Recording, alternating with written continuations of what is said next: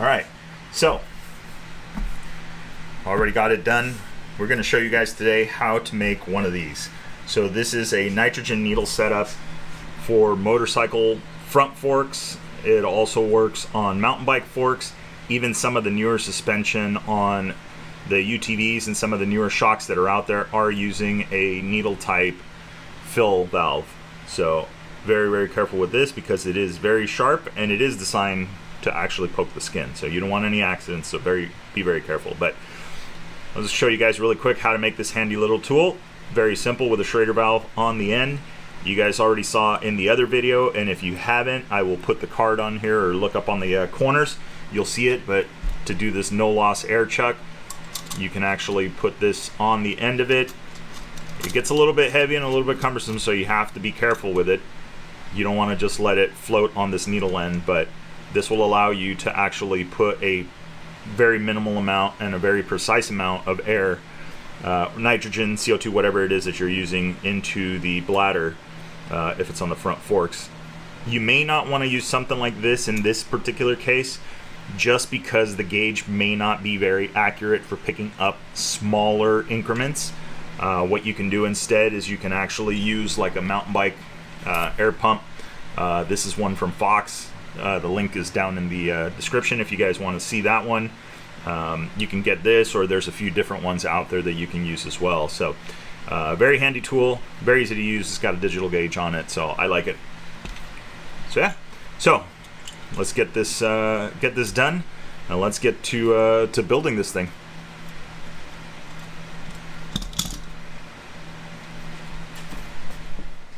All right, so let's talk about the things that we need for this. Very, very simple. You have the Motion Pro nitrogen needle kit. I took it out of the packaging, but basically this is your needle here, and this is the adapter setup that they use for that. It's got a nut on there, collet, and it's got a little O-ring on there to help seal everything up. Then you're going to need a female quarter pipe, and then a Schrader valve adapter, again quarter pipe. Links for these things are in the description, so you guys can check those out there. And then tool wise, 14 millimeter, and then a 16 millimeter fits this a little bit loosely, but you could go with a 9/16 and that'll do it. But in this case, I'm going to use our handy vise here. Teflon tape as usual. So very, very simple. This one's actually a really short video to make one of these things, but it's very handy, especially for the newer type shocks that use a needle type to fill the nitrogen. So let's get started on putting this thing together. All right, so let's do a mock-up of this really quick before we do our assembly. Make sure we got everything the way we need it. You've got your quarter female adapter here. Again, links are in the description. That's going to go onto that, and then you're going to put this onto the other end. This is a really simple tool to make. You guys saw, you know, we've got our no loss air chuck gauge over there. So that's pretty much the mock-up on it. To actually do the assembly, let's first get the Schrader valve side prepped. If you guys saw the last video, you know how this rolls.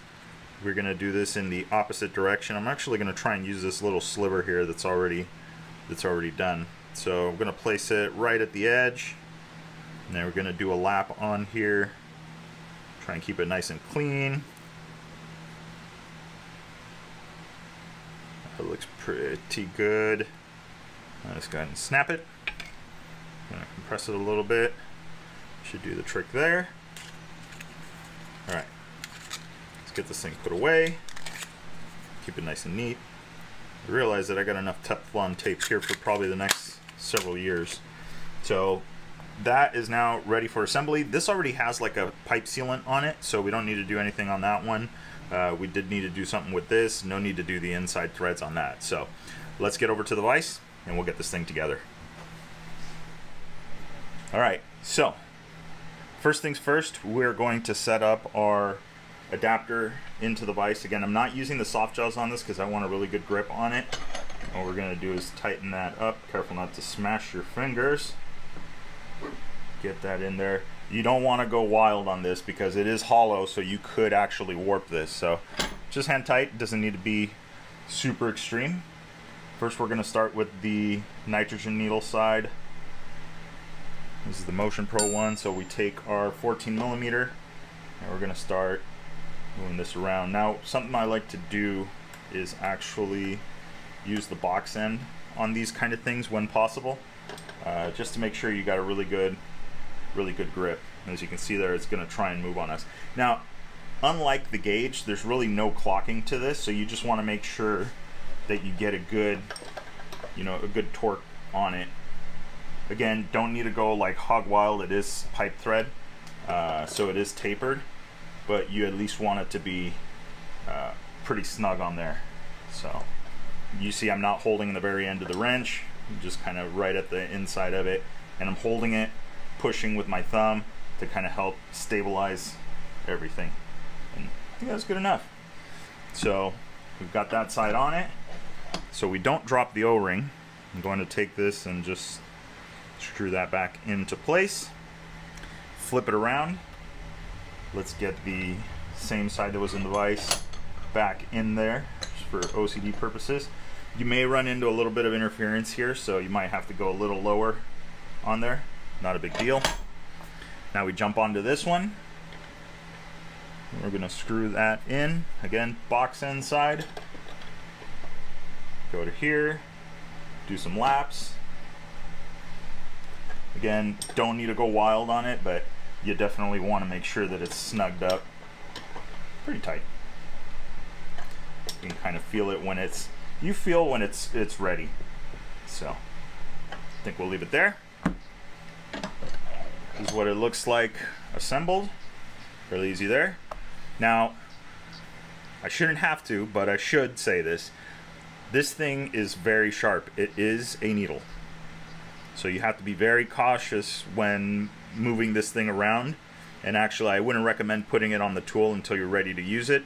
Also, be careful, you don't want to get any contaminants in here for that one. So we'll put it together just for mock-up purposes, but remember, try not to leave the needle on there. You don't want this banging around in the toolbox and then causing damage to the needle itself. So again, be very, very careful. You are messing with something that's very sharp, that is designed to poke the skin. I'm going to place that back on there, and then same thing, you can come back onto this thing and get that tightened up, and you are good to go. So now you're ready to do some shocks. You can do the forks on the motorcycle, or you can also do mountain bike forks. You can use a small pump like this. Usually the forks on the motorcycles or on mountain bikes, they're not a really high pressure. Well, the high pressure side on the mountain bike forks tends to be a little bit more. Motorcycle forks are not that much, so it's very easy. Remember, you are using a sharp edge. You want to always stabilize that. Make sure you're not just bouncing it around. You don't want a piece of needle down in the bladder. So, but that's it. Pretty simple to do. Ready to use. Remember, remove this for storage, and then throw it in the toolbox, and you're ready to go.